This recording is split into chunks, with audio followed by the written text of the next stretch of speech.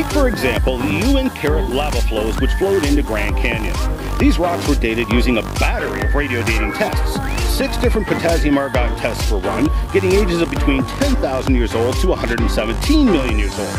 5 rubidium strontium tests said the rocks were actually 1.27 billion years old to 1.39 billion years old. The lead dating method said the rocks were in fact 2.6 billion years old. Rubidium strontium isochron method said that no, the rocks were actually 1.34 billion years old. So which age is the correct age? We have a spread of ages different by a factor of 260,000.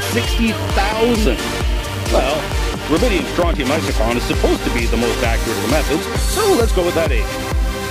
Oh, did I mention that there's Indian artifacts in the lava flows, therefore we know the lava is actually 800 to 1,000 years old?